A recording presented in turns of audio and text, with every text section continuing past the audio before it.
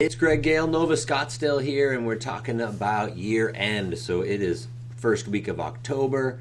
We're already into the last quarter of 2018. It's crazy how the year's gone by. Now look, what are a couple things that we can do now that can move the needle, impact our year end numbers, but also give us a jump start into 2019? Now, a big program, I've been pushing it for a while, it's calling your database. It's following up with your database. You've spent so much time, money, energy procuring the client, taking them out, showing homes, listing their property. We close on it, and then we don't follow up. So a couple things I wrote in the article was to make sure you have a tight follow-up. So right after the close, call after they move in. Call 30 days later. Call 6 months later. But then get into a system where you are calling annually. So now you've got the annual call after they're closing. Check in with them. Go back 2, 3, 4, 5 years in the database and check in with them. How's the house? Now, if it's been a while, maybe it's, hey, I apologize. It's been a while. Are you still in the same house? Now, once you get past that, how's the fam? What have you done to the house? Is there anything you need? As we move into the winter, do you need any housekeepers, landscapers, painters, general handyman to do the honey-do list? Like, offer value. And then say, hey, I really enjoyed working with you. Can you keep an eye out for me? And can I count on you for one referral between now and the end of the year? Hey, while you're at the pumpkin patch, the taco festival, the Thanksgiving Day table, the holiday parties, if you hear mortgage or real estate, do you feel comfortable referring me? Great. Something like that. Now, a sweet system. If you look at the calendar now, there's 13 Thursdays left in the year.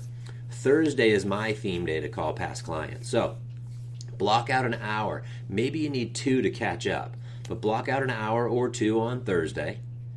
Have it in your calendar as a recurring appointment and call your database. Now, there's a program out there, you've heard it a lot. It's called the Letter of the Week. There's 26 letters. There's 52 weeks. If you sort your database by the last name and call the last name starting with A, the first week of January, the last name starts with B, the second week of January, and so on, all those Thursdays combined, you'll have hit your entire database twice. Well, with 13 Thursdays left in 2018, you could call 2 letters a week. So this Thursday, block it out and call the A's and B's. Next week, the C's and D's. Check in with them. Maybe you do just work up an RPR and say, hey, I'm gonna email you this report that shows the equity in your home.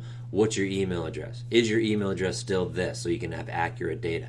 Add that to your CRM. Keep it clean. By the end of the year, you'll have touched everyone in your database. Now, moving into next year, keep that routine, keep that habit going. You'll be able to do it in half the time because you're only going to do 1 letter a week.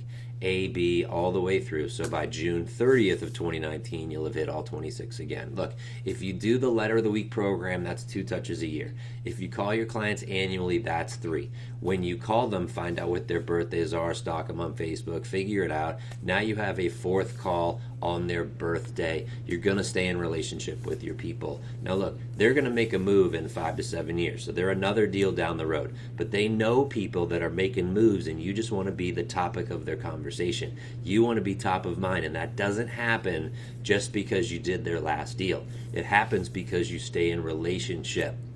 This is one of the tactics that I coach on, which is the least expensive and easiest one. Pick up the phone and call them. So sort your database, get it in line, call the A's and B's this Thursday, and then from there, go through the end of the year. Call me back or email me and let me know the results. I had an agent do this 2 weeks ago.